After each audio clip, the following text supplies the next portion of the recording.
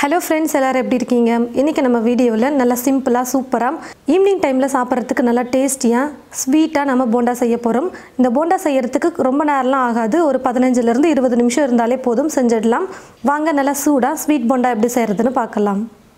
2 மஞ்சள் வாழைப்பழம் எடுத்து வச்சிருக்கேன். ரொம்ப சின்னதா இருக்குறதுனால 2 பழம் எடுத்துர்க்கேன். நீங்க கொஞ்சம் பெருசா இருந்தா ஒரு பழம் கூட எடுத்துக்கோங்க.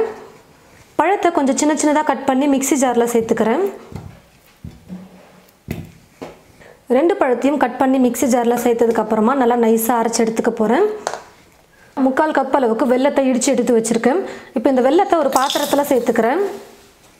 வெல்லம் கரையறதுக்காக மட்டும் தண்ணி சேர்க்கணும். ஒரு 2 இல்ல 3 ஸ்பூன் தண்ணி சேருங்க போதும். ரொம்ப அதிகமா சேர்க்க வேணாம். ஸ்டவ் பத்த வச்சிக்கிட்டு மீடியம் ஃப்ளேம்ல வச்சிக்கிட்டு வெல்லத்தை நல்லா கரைச்சு எடுத்துக்கலாம். ஒரு பவுல்ல 1 கப் அளவுக்கு கோதுமை மாவு எடுத்து வச்சிருக்கேன். அதை சேர்த்துக்கறேன். மாவு நல்லா சலிச்சிட்டு சேர்த்துக்கோங்க. இது கூடவே ரவையை சேர்த்துக்க போறேன். 3 ஸ்பூன் அளவுக்கு ரவையை சேர்த்துக்கறேன்.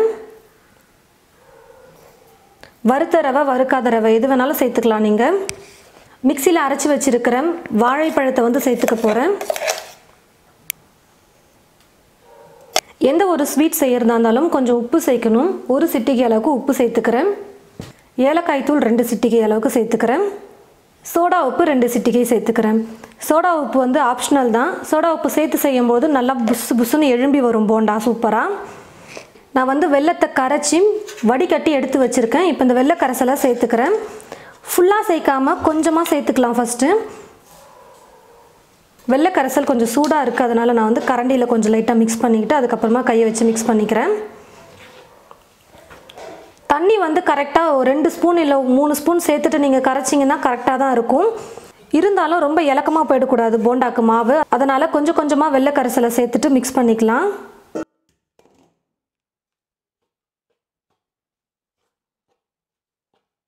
கொஞ்சம் கூட உருண்டைகளே இல்லாம நல்லா மிக்ஸ் பண்ணி எடுத்துக்கணும். பாருங்க फ्रेंड्स, வெல்ல கரைசல் எல்லாத்தையுமே நான் சேர்த்து மிக்ஸ் பண்ணிட்டேன். இன்னும் மாவு நல்லா கெட்டியாவே இருக்கு. இப்போ கொஞ்சமா தண்ணி சேர்த்து நான் மிக்ஸ் பண்ணிக்கிறேன். பாருங்க फ्रेंड्स, மாவு நல்லா கெட்டியா மிக்ஸ் பண்ணிக்கிட்டேன். வெல்ல கரைசல் சேர்த்ததுக்கு அப்புறமா கொஞ்சமா தண்ணி தான் நான் சேர்த்து மிக்ஸ் பண்ணேன். பாருங்க, இப்போ கரெக்ட்டான பதத்துல நான் மாவு மிக்ஸ் பண்ணியிருக்கேன். இந்த மாதிரி கொஞ்சம் கெட்டியா இருக்கிற மாதிரி மிக்ஸ் பண்ணிக்கோங்க.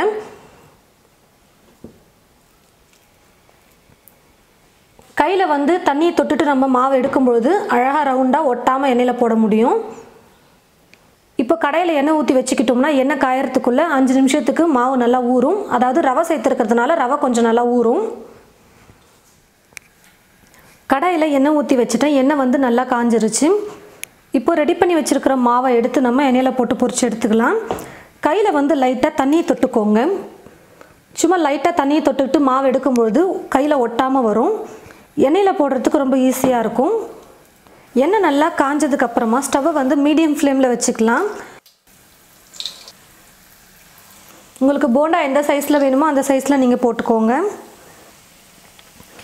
மாவை எண்ணெயில போட்டு ஒரு 30 செகண்ட் கழிச்சு நம்ம கரண்டி வச்சு திருப்பி கொடுத்துக்கலாம். தீ ஃபுல்லா வச்சு குக் பண்ணும்போது மேலே சீக்கிரமா கலர் வந்துரும். ஆனா உள்ள மாவு பச்சையாவே இருக்கும். அதனால ஸ்டவ் கொஞ்சம் மிதமான சூட்ல வச்சுட்டு குக் பண்ணிக்கலாம். பாருங்க, எண்ணெயில போட்டதுமே நல்லா குண்டு குண்டா சூப்பரா வந்திருக்கு போண்டா. அப்பப்ப திருப்பி கொடுத்துட்டே இருங்க. அப்பதான் எல்லா பக்கமும் நல்லா வெந்து வரும். பாருங்க फ्रेंड्स, மேலேயே நல்லா கலர் வந்துருச்சு. உள்ளே நல்லா வெந்து வந்திருக்கும். இப்போ நான் போண்டாவை எடுத்துக்கிறேன். இந்த மாதிரி ஒரு கரண்டி வச்சுக்கிட்டீங்கன்னா ரொம்ப ஈஸியா இருக்கும். எக்ஸ்ட்ரா இருக்கிற எண்ணெய்லாம் நல்லா ட்ரை ஆயிட்டு வந்துரும். இது போலவே மீதி இருக்கிற எல்லா மாவையும் எண்ணெயில போட்டு போண்டாவை செஞ்சு எடுத்துக்கலாம். பாருங்க फ्रेंड्स, கோதுமை மாவு, வாழைப்பழம், ரவை, வெல்லம் இந்த 4 பொருட்களை வச்சு நல்லா டேஸ்டியா நம்ம போண்டா செஞ்சிட்டோம். ரவையை சேர்த்து செஞ்சிருக்கிறதுனால டீ கடை கஜ்ரா இருக்கு பாத்தீங்களா, அந்த மாதிரி நம்ம எண்ணெயில மாவு போட்டதுமே இந்த மாதிரி கொஞ்சம் வெடிச்சு வரும்.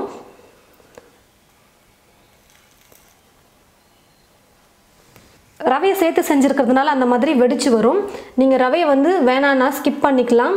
ஆனா ரவை சேர்த்து செய்யும்போது இன்னும் நல்லா சூப்பரா இருக்கும். உள்ளெல்லாம் பாருங்க நல்லா வெந்து சூப்பரா வந்துருச்சு.